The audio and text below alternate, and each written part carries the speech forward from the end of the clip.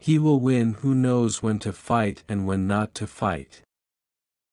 Victorious warriors win first and then go to war, while defeated warriors go to war first and then seek to win. Who wishes to fight must first count the cost. Build your opponent a golden bridge to retreat across. You have to believe in yourself. If you know the enemy and know yourself, you need not fear the result of 100 battles. If you know yourself but not the enemy, for every victory gained you will also suffer a defeat.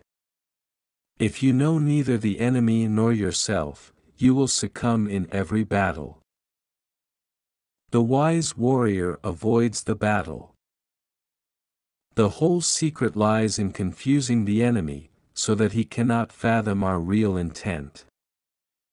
One mark of a great soldier is that he fight on his own terms or fights not at all. Attack is the secret of defense, defense is the planning of an attack. Great results can be achieved with small forces. Opportunities multiply as they are seized. Bravery without forethought causes a man to fight blindly and desperately like a mad bull.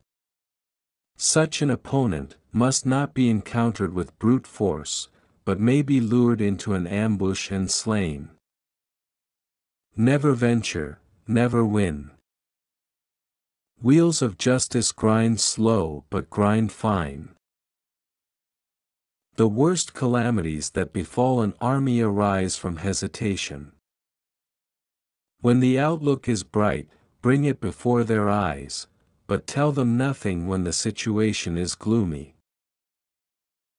We cannot enter into alliances until we are acquainted with the designs of our neighbors. Ponder and deliberate before you make a move.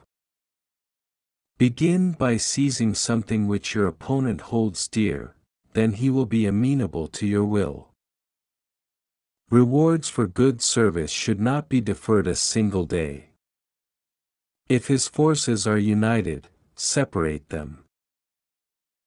Move not unless you see an advantage, use not your troops unless there is something to be gained, fight not unless the position is critical.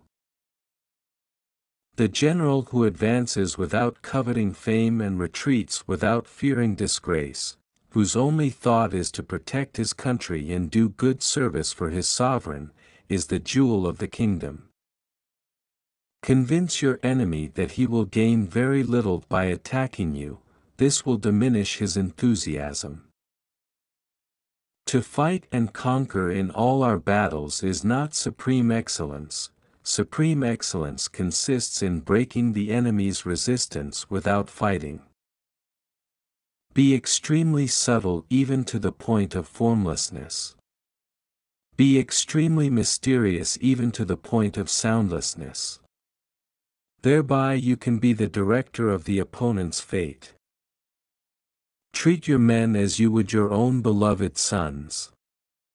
And they will follow you into the deepest valley. Let your plans be dark and impenetrable as night, and when you move, fall like a thunderbolt. Appear weak when you are strong, and strong when you are weak. When one treats people with benevolence, justice, and righteousness, and reposes confidence in them, the army will be united in mind and all will be happy to serve their leaders. The supreme art of war is to subdue the enemy without fighting. Water shapes its course according to the nature of the ground over which it flows. The soldier works out his victory in relation to the foe whom he is facing. Thus the expert in battle moves the enemy, and is not moved by him. The supreme art of war is to subdue the enemy without fighting. Supreme excellence consists of breaking the enemy's resistance without fighting. In the midst of chaos, there is also opportunity.